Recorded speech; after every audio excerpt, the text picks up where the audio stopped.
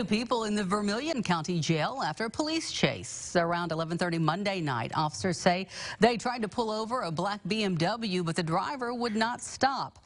A chase ensued through Vermilion and into Fountain County and then back to Vermilion.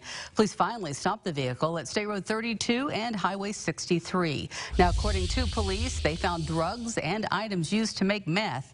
Joshua Brown of Ridge Farm, Illinois, faces several felony charges, including driving while impaired, resisting with a vehicle, and possession of meth. He's being held on a $25,000 bond. Police also arrested a passenger identified as Brittany Jenkins. She's from Danville. She's also charged with resisting and possession of meth. Jenkins being held on a $10,000 bond.